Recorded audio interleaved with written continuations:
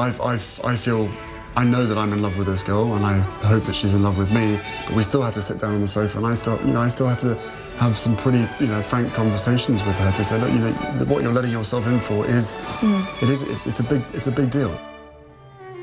It's a big deal. Life about to change in big ways for Meghan Markle as she prepares to tie the knot with Prince Harry in May. Her first big hurdle may be tackling the pomp and circumstance of a royal wedding. Joining me, celebrity wedding planner David Tutera, who you likely recognize from the show Celebrations. He has pulled off big events, to put it mildly, for A-listers like J-Lo and Matthew McConaughey. You also helped Prince Charles plan an event in California. But this is a royal wedding. How does the royal wedding compare to a celebrity wedding? It's a very, very big difference. And thank you for having me on. I mean, the astronomical amount of eyes that are watching this and the attention to detail. We have to think about the security. We have to think about what's released and what's not released. And this is a wedding. The difference between a wedding in the UK and here in America is that this is a wedding that the entire country pays attention to. And I mean the country, the world actually pays attention to. So we want to know exactly what she wants to do, exactly what he's going to be looking for. And I'm excited to hear and find out all about it. And I can certainly share with you my thoughts on it. Well, I'd love to hear them. Lay them on me. Well, there's so many details in a royal wedding. And as I know your previous guest was talking about how weddings in the UK are earlier in the day, which is true amongst the difference between here. They're typically in the evening in the States. But the difference being for a royal wedding, the attention to formality, the execution of detail is much more precise than it is here in the States. And I am actually a big fan of what they do in London. And I love the fact that they look at the traditions, the culture, the history, what needs to be done. The pomp and circumstances is so remarkable. We've kind of lost that tradition here in America. And if we pay attention to what's going to happen in May, I think I'd like to see that trend come forward to us in the States. Did we see some more of that trend come back after the last royal wedding a few years ago?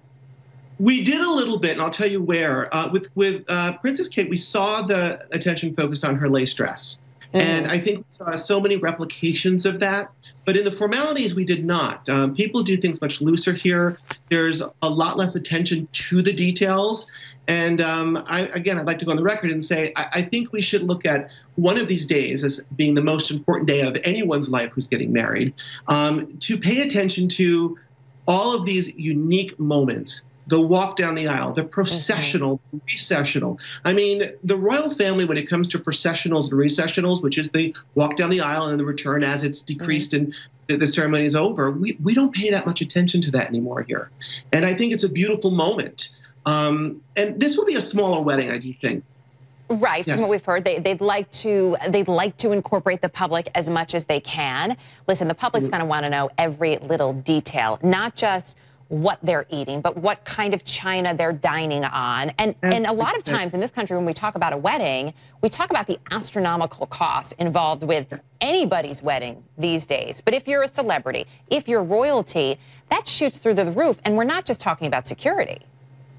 No, we're not talking about security. We're talking about, obviously, fashion first could be incredibly expensive depending on who the designer is.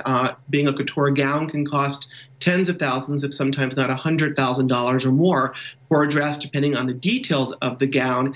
Now think about the veil. The veil can be very costly, and all the accessories from jewels to shoes. You're also looking at the flowers.